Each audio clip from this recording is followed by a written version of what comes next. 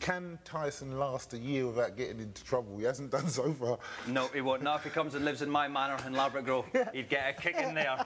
All right, over to you, George. Thanks, Tom. Now, I was told by the producers of this programme that I was going to be the official British Open reporter. So, like any good journalist, I got on the phone to Tiger Woods, I faxed Ernie and even spoke to Monty's agent.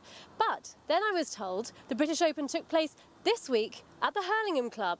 And it really wasn't quite what I was expecting. Forget knocking around in your back garden with a couple of balls and a crusty old mallet. Association croquet is serious stuff.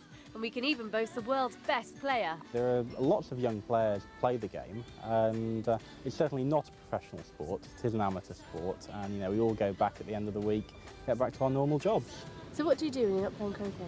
I'm a contract manager for a transport company. No flies on Chris. He's truly a dedicated sportsman who chose his university on the basis of being near a croquet club. But even though Chris is a youngster himself, croquet doesn't look like becoming the next street craze. Just like golf, really. I mean, not stressing. It's just a natural ball skills. You've got to have touch. You've got to have the ability to play under pressure.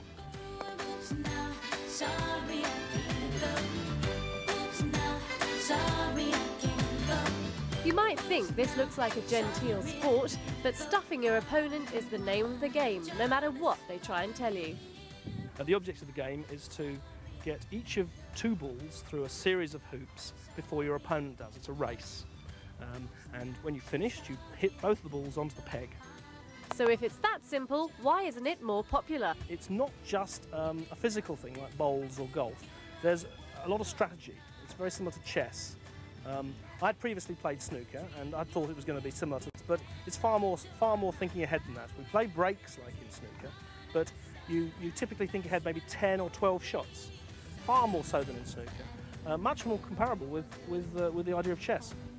So it's like snooker, but involves more thinking than bowls, it's less stressful than golf, and is comparable to chess. No wonder more people don't play. Well, nothing for it but to have a whack myself.